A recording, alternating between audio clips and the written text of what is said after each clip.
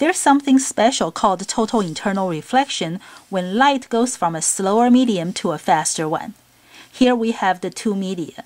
The line here is the interface between the two.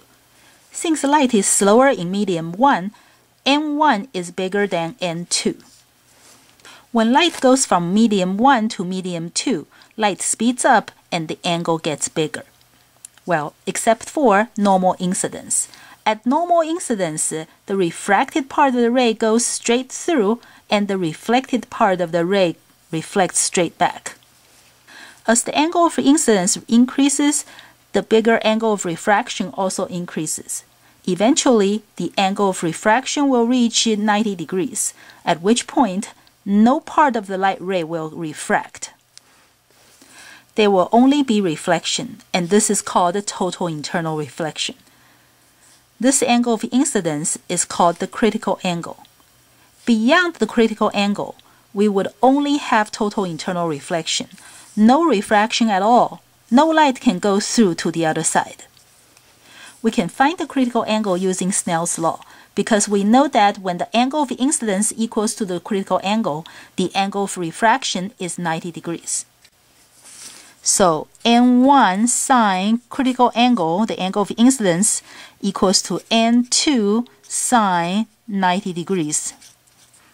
And since sine 90 degrees is 1, that means sine critical angle would equal to N2 over N1. That means critical angle can be found using inverse sine N2 over N1.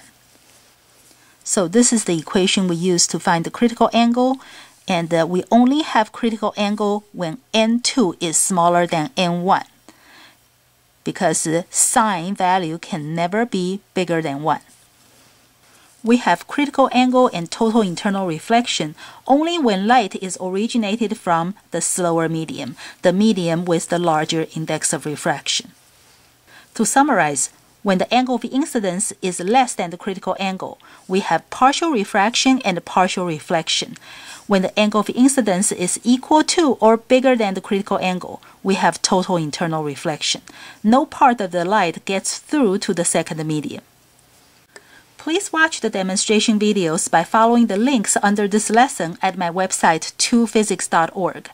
When you watch the demonstrations, you may also notice that when there is partial reflection and partial refraction, the amount of reflection increases and the amount of refraction decreases as the angle of incidence increases. It would make sense that we can have the most light going through to the other side when we shoot the light more or less straight through.